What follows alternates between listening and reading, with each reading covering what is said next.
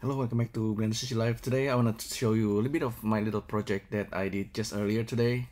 So it's basically something like this. It's a mime from Rococo, and I just make this character posing like this and kind of acting to the to the head here. I don't see you.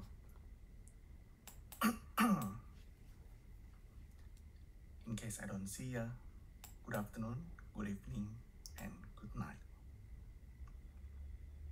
Yeah, so it's just basically like really simple. It's just I'm reading the line from the Truman Show. Oh, and in case I don't see you, good afternoon, good evening, and good night. Yeah, I think that's the best line from that show, I think. And I just want to try and record it using FaceCap app on the iPhone.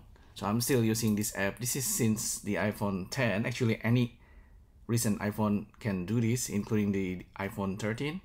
You don't need to have the Pro version, just normal iPhone with a Face ID. So every now and then I record my face reading a line, or like just talking to myself, or when you're every now and then you record your voice, but instead of just recording the voice, I'm also recording my face animations. I don't know why, but I just like doing that. So in this case, of course, I'm turning it into an animations, and this is something that I recorded earlier.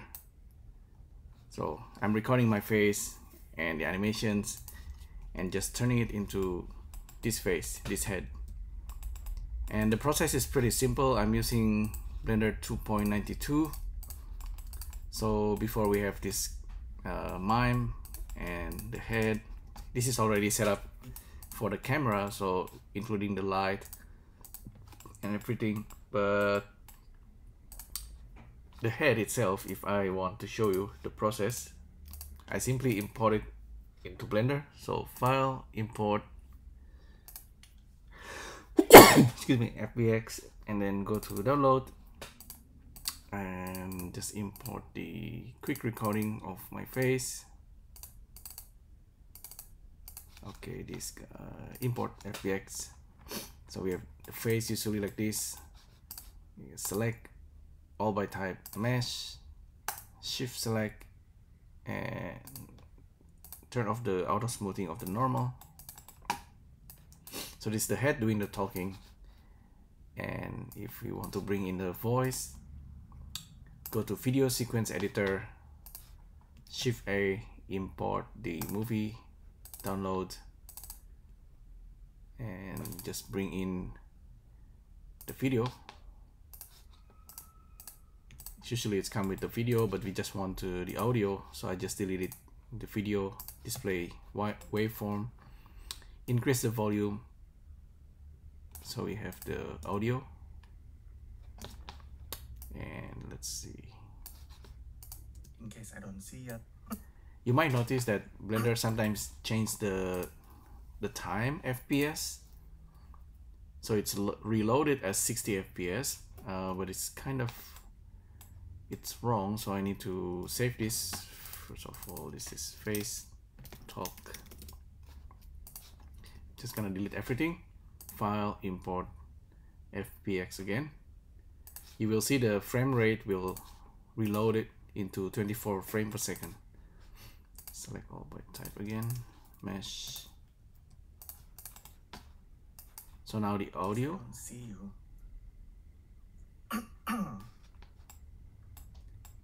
In case I don't see ya, good afternoon, good evening, and good night. So yeah, I think that's pretty good. And the head is, the whole animation is around 330 frames per second. And I recorded my performance capture as FBX or as BVH. So we're gonna import BVH. And this is the motion capture data. Is usually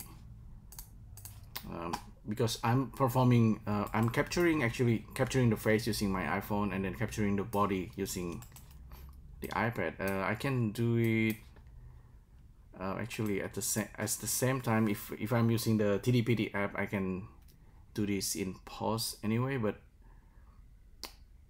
it's just a matter of cutting the performance now.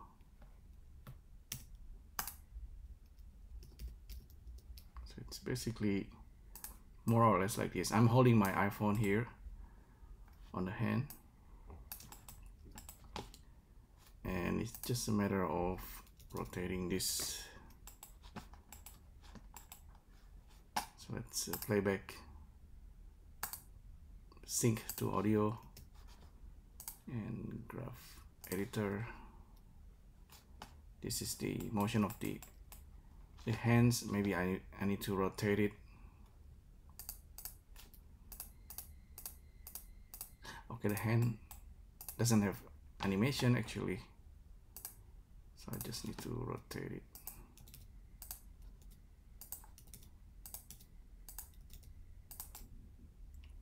Because this character is gonna be holding the head.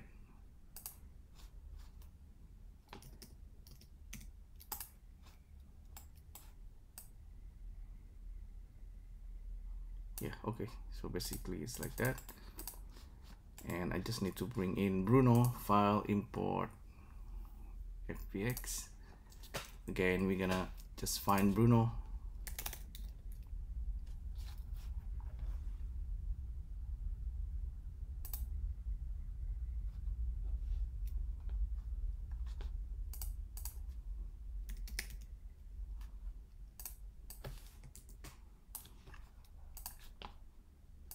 Bring in the armature. Actually, in this case, I want to force connect children and automatic bone orientations. So we have Bruno again. It's just a matter of transferring the animations using Rococo. Just gonna show you the whole process again. So this is the motions, this is the mime target, build the bone, retarget animation.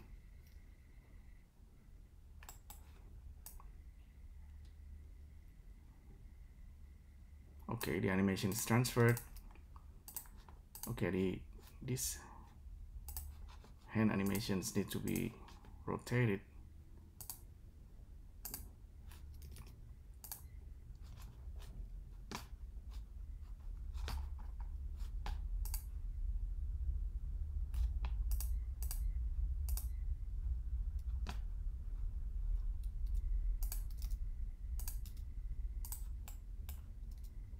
Because he's holding the head, right? And let's see for this.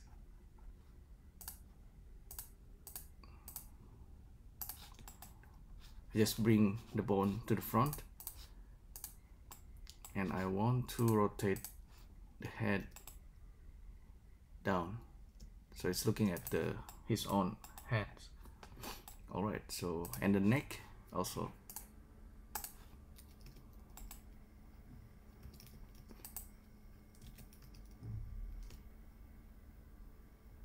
Okay,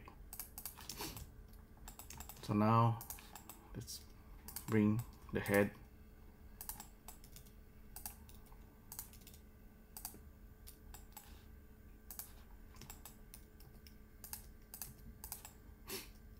So the head can be replaced with anything, maybe even like a skull.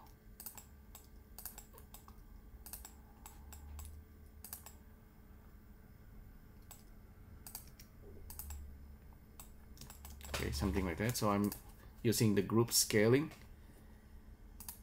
and now I'm creating object constraint, target it into the mime skeleton, and the bone will be the hand, right hand. Oh, okay, it's being transformed. I need to just set in first. So I just click on the set in first, and now the head should be correct. I need to fix the shader of this character, make it less shiny.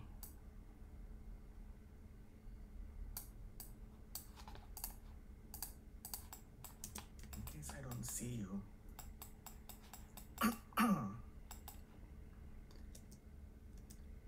case I don't see ya, good afternoon, good evening, and good night.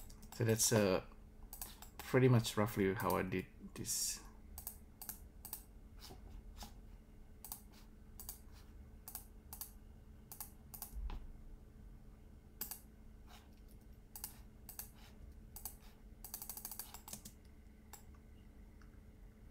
In case I don't see you.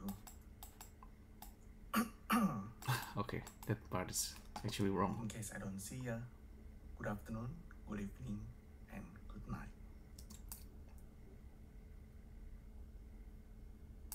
So maybe I should start at this frame. In case I don't see ya, good afternoon, good evening, and good night.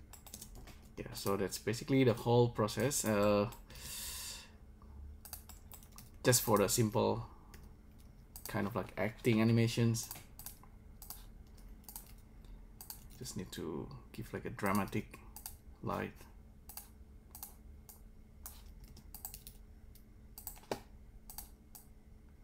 I need to work on my lighting, but yeah. In case I don't see ya, good afternoon, good evening, and good night. So I think the FaceCap app is always, it's just it gives a good animations enough for dialogue, like a talking and simple emotion. It's not like full fidelity animations with all the wrinkle, etc. But I think it's kind of good for comical character like this. Yeah, maybe next time I'll try to do like puppetering. If it's real time, you will have to do the acting and talking just like a Muppet. That's a little bit more difficult, but maybe more interactive. I want to try doing that.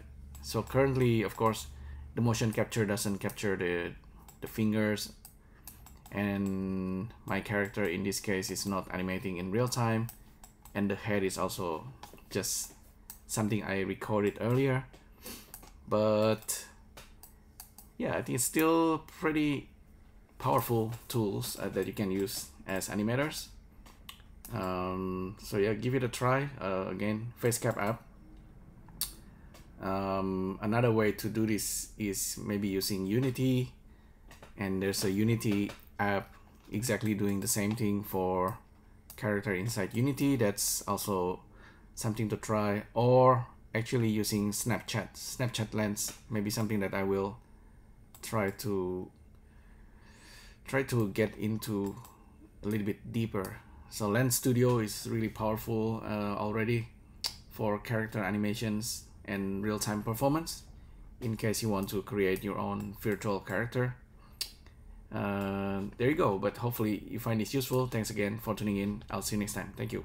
Bye.